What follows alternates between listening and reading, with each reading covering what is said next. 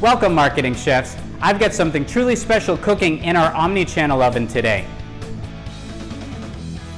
Time for another one of my cooking recipes. Today I'm going to share with you Gourmet Mushroom Risotto. This recipe is easy and it is absolutely delicious. Up next in the Marketing Kitchen.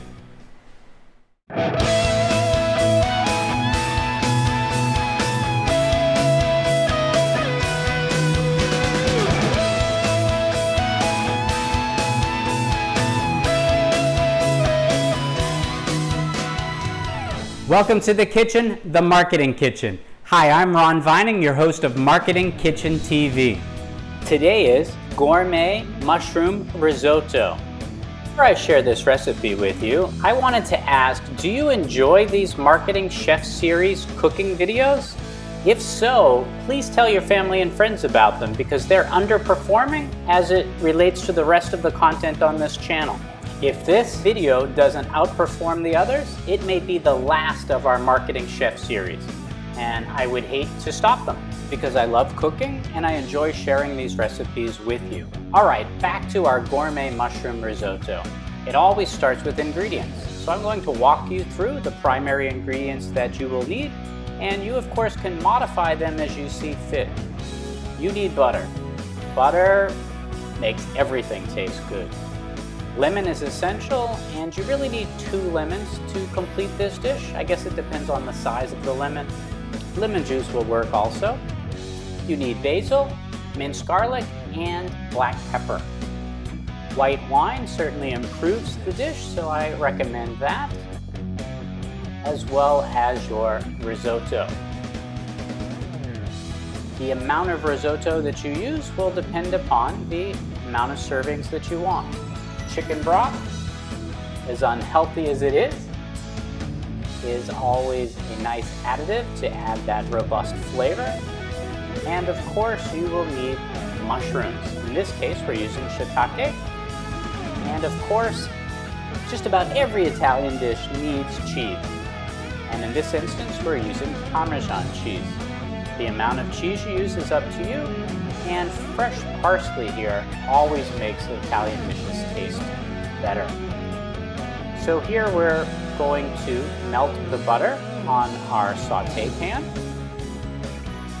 And as the butter begins to melt, you can add your minced garlic. In this case, I use jarred minced garlic, but fresh would do as well. That all depends on you.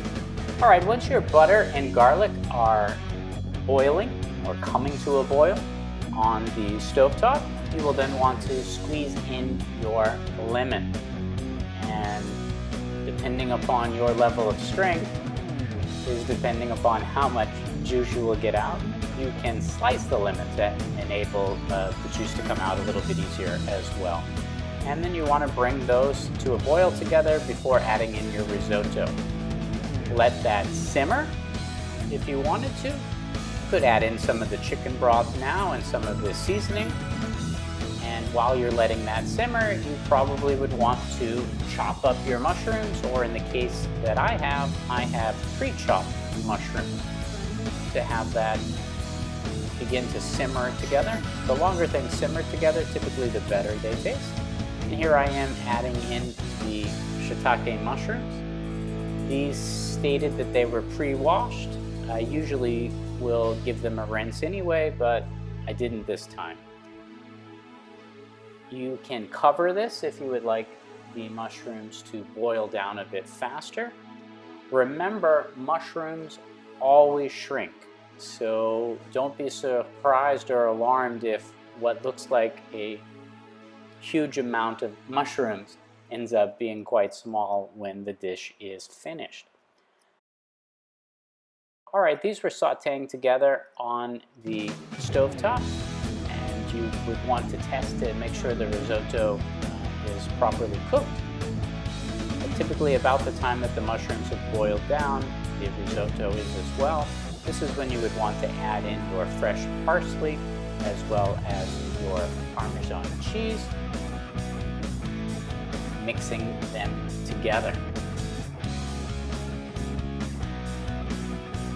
You might want to give it a taste at this point in time as well too, and then maybe add in a bit more cheese. You can never go wrong adding in cheese. And then let that melt in there, simmer it on the stovetop a bit longer, and you're done. And look how easy that is. It tastes fabulous. Just the tanginess of the lemon with the flavor of the mushrooms and the seasoning with the chicken broth, the butter. It's just really a tasty dish. So I encourage you to try this out and let me know. Now in future videos, if we do more, or even some past ones, you can click on the link up above where I did this casserole. And you can click on the link above for my lemon cream pasta. In future videos, again, if you want them, we'll do baked pasta. You can click on the link up above for our video about fresh-made guacamole and homemade nachos. And always good to wash it down with a margarita.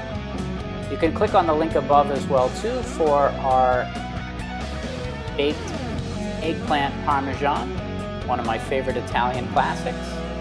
And click on the link above for our storytelling soup. If you request more of these Chef Series videos, I will do one on eggs and more eggs. I love to cook eggs, and depending on what I have on hand in the refrigerator to use up, usually determines the type of egg I'll cook, but hope to do a video on that in the future. And one of my favorite dishes, you can click on the link above, are baked stuffed peppers. Alright, since we're in the home and in the kitchen, in a future episode, you know I do a lot of Lego videos. I will do one for some Lego household items, like that salt and pepper shaker. This is an ice cube maker.